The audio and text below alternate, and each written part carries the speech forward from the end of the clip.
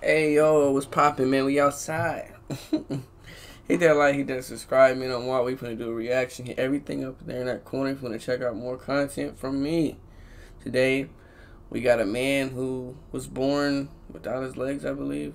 I'm not sure. Don't quote me. But we're about to check him out, man. Let's get it. I study the best guys in the world, and I compete against the best guys in the world. And now I'm gonna beat the best guys in the world, and that's just how I see it. I posted a video on my Instagram, and I was running real fast. Like, I did about 25 yards in only like 3-4 seconds. And they were just like, wow. And they were like, we think you could set a record. And I was like, sure, if you want me to try it. That is crazy, man. Guinness World Records is there. Everybody's there. Former Olympians, former world record holders are all there supporting me, hyping me up, getting me going. And then I just took off, man. Wow, he is moving though. And the crazy thing was, my first one was actually faster than my second one. I was moving so fast, and then I slid into it and ducked under the sensor. So I had to go do it again.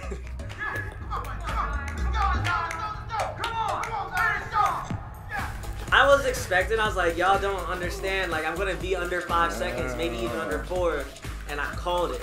The first thing I said, the second I was done, I looked at all, but I said, I told you. That's crazy. I told you exactly what I was about to do, and I just did it. To be a Guinness World Record title holder, I'm #1. You know, there's nobody faster than me right now. I'm the fastest man on their hands in the world, but at the same time, it also means that my family's winning, my town's winning, and my support group's winning, because without them, I wouldn't be here doing this for you guys. Wow.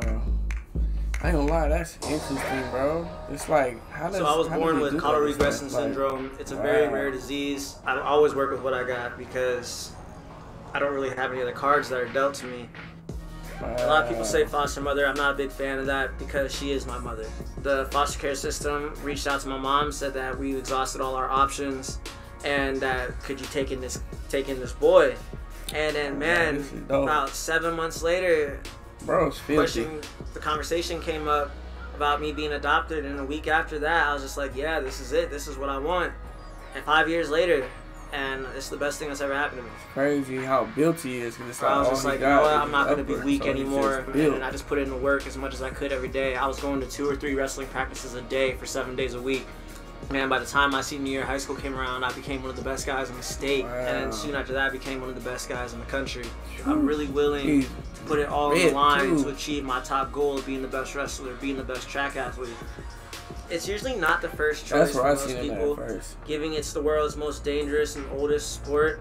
And I just thought it looked fun. Everybody just accepted me in as one of them.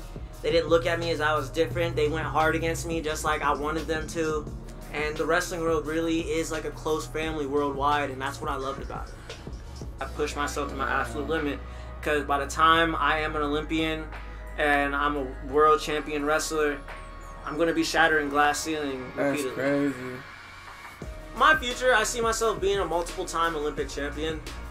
And I just see myself being that all-around champ. I want to win more medals than Michael Phelps, dude. Wow. I want to be that guy. I'm going to be that guy. Because why not? I know people that have disabilities the same as mine, that have disabilities that are more severe than mine. And I see them becoming high-level athletes every day. It's all about how much heart you got and how much work you're willing to put in. I'll tell that to any kid with disabilities. I'll tell that to a kid that doesn't have a disability. My message stays the same.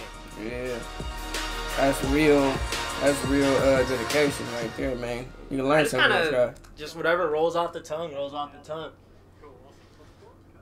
Wow, that upper body strength is amazing. I bet that's crazy. What you guys think about that, man? Hit that like, hit that subscribe. Go check that. I'm about to put the original video in the link down below. I gotta learn more about him. I need to go find him on Instagram, bro. That's interesting, bro. That's super interesting. I'm not gonna lie.